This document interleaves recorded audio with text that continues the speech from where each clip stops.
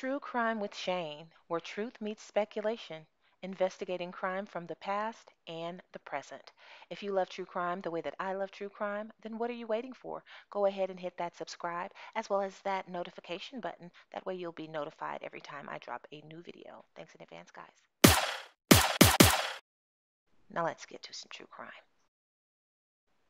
Hey guys, and welcome back to the channel. If you are new to the channel, go ahead and subscribe. Make sure you all comment, hit that like button, and let's talk about what's going on currently, which is not a lot. There's not been any real bombshells lately, but what I have been doing is just going back over all of the details and old interviews and posts and pictures and things like that. And that's pretty much what I will be doing until October, or unless there is a major announcement or breakthrough in the case. Now, there's been a couple of things that has always stayed in my mind in regards to this case, and we will be discussing them in this video. One of the things that I was very concerned about was the way that each victim's um, wounds were described. And so we're going to discuss that. We're going to also discuss who died where. Um, and everything in this video is my opinion, is simply speculation. That being said, I wanted to go ahead and address the post that Xana Kernodle made. Back in August 2022, she was selling a bed. Actually, there was two thin foam mattresses, I believe, and a box spring. And I do think, if I'm correct, I saw a desk in one of the posts. I couldn't go back and find that TikTok, but I do believe that there was a white desk as well. Now, one thing that I want to say is I believe that Xana Kernodle originally had the room on the first floor months prior to the killings. And the reason I say this is because if you look at the pictures, you're going to see that there are, number one, red or pink or whatever. I think those curtains are red. I think it's just the lighting. And that is on the bottom floor. This is Xana Kernodle's Facebook post. This is her marketplace post where she was selling a bed. Now, I did read someplace that she was selling the bed or posting this for Kaylee, but regardless, this is not in Kaylee's room. This is on the bottom floor. How do I know this? Well, because if you can remember, when the police were called to the home at 1122 King Road in regards to the noise complaint and Xana Kernodle came outside, the curtains, they were still in the downstairs room. Also, the downstairs room is the only room that has a different pattern in regards to the way that the wood planks are laid on the floor. They all go up and down in the same direction as the door. Every other room is going kind of the opposite way. I'm going to take a moment and I'm just going to kind of show you guys what I'm talking about. We're going to go through each one of the rooms really quick so you'll have a better understanding. Just in case you don't. And just so we're clear, we're starting from the downstairs room. This is the downstairs room. This is the upstairs room where she relocated to. This is Maddie Mogan's room. Kaylee Gonsalvez's room. Dylan Mortenson's room. Bethany Funk's room. Now, originally I did say that there was only one room with this pattern of wood planks. Bethany Funk's room also has the same pattern with the wood planks. However, We know that her room was on the other side of the house. It was much larger and it did have an area where the upstairs, the actual stairs, was kind of protruding through the ceiling. So I'm confident in saying that this room is the downstairs room that we all knew to be empty. That was a catch all room, and we do know that there was some golf clubs being stored down there. Don't forget that because it's going to be very important a little bit later down the line.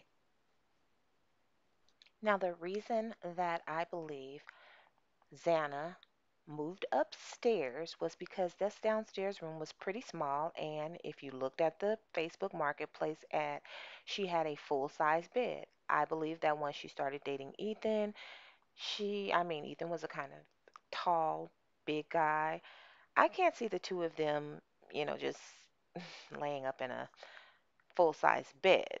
So I do believe that that was the reason that Xana decided to sell that full size bed and move upstairs to a little bit bigger room with a bigger bed. Now, how do I know that Xana moved upstairs? Because that same picture that you can see on the wall, it's kind of a printed sketched picture. You can see Kaylee posing with some friends in front of that picture. Behind those girls is a bed, and it is against the window. Okay? And you're able to see that same printed, sketched tapestry, Xana like tapestries on her window. You'll see her also sitting again with a different, I think it's Travis Scott tapestry over that same window. One more quick look at Kaylee and friends in the upstairs second floor room of Xana Coronado. Notice the ceiling, how it's slanted at one angle. Then you'll take a look at the outside. You can see where the slant is. The slant is on that left-hand side, Xana Coronado's room. And why is this important? This is important because if that bed was pushed against that window, then that means that someone bled out horribly from that back exterior wall. And I believe that to be Ethan Chapin. I believe that the probable cause said that Xana could be seen from the hallway. So that only leaves Ethan to be against that wall. Why am I saying this? Because as I was looking at, and I must warn you guys, these pictures that I'm about to show may be a little bit triggering. I don't know if you guys have seen these pics or anything, but there's quite a bit of blood on one of the mattresses. But the mattress that the blood is on, I believe that was the mattress of Maddie Mogan's because it's smaller. It's not a twin size, but I can imagine that in the eyes of a grown man, an adult, it may have seemed like a single bed, or maybe he just meant one singular bed that the young ladies were found in together. So let's take a look. So here we see that they are removing the mattresses. Now, if you measure the mattress as opposed to the female officer, it's pretty tiny. So I do believe that this is the bed that was in Madison Mogan's room because if you look here at Madison Mogan's room, it is really small. She doesn't really have enough room in there for too much. So it looks like a full bed would be in that room, which is exactly what they are carrying out. And then she has a desk in there. So that seems like all that could pretty much fit in that room. We've seen it empty and we've seen it furnished, and it is pretty small.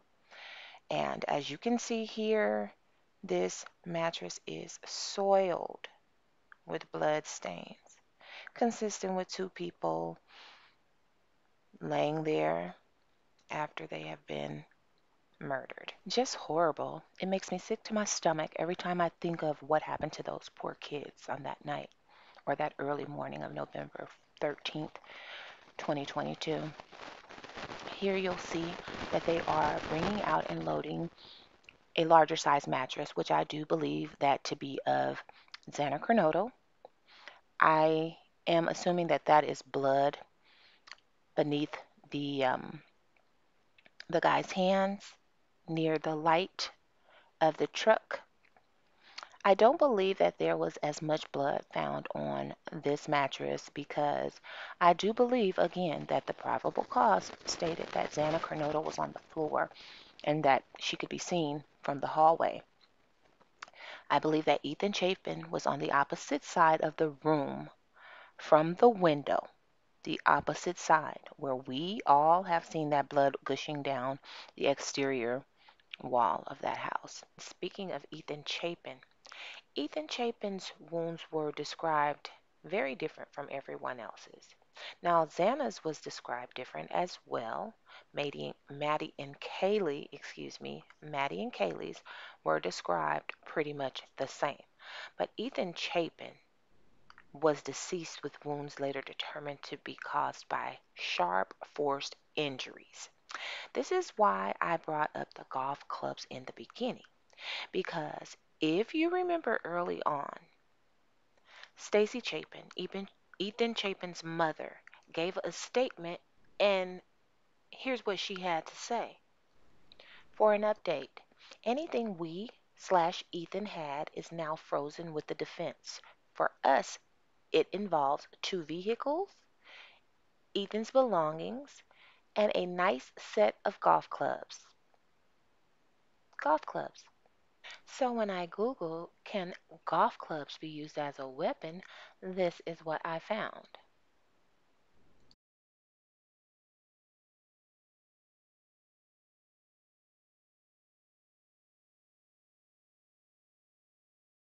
Pretty interesting.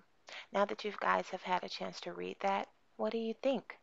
Make sure you leave comments below and let's get the conversation going. I mean, I think this is possible. And they did take the golf clubs for some reason. I don't know. Could just be because they were there. I don't know, but I found it very interesting. Also, I have included some additional pictures um, in regards to the other victims that were found there. Xana Cronoto was deceased with wounds which appeared to have been caused by an edged weapon. That's how Xana's injuries were described, which leads me to believe that she had incised wounds, which are more like slashes and cuts. I believe Xana Cornoto's neck was cut, unfortunately. I do believe that Kaylee and Maddie were both stabbed, just generally stabbed. Maddie most likely was asleep. She was pretty inebriated, so I think she was just out of it.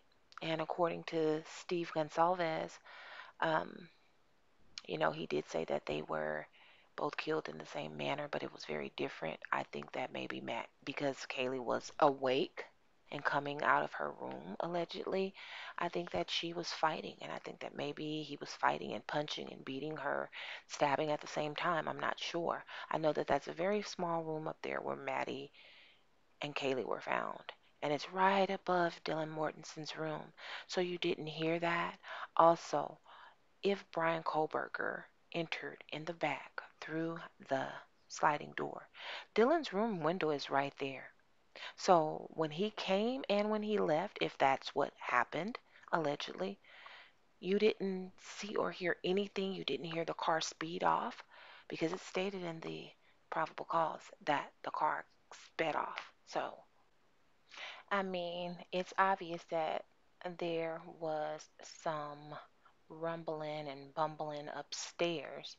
I mean, you can look at this document, and according to the document dump, it says that there was blood stains, spatter, a significant amount of blood up there.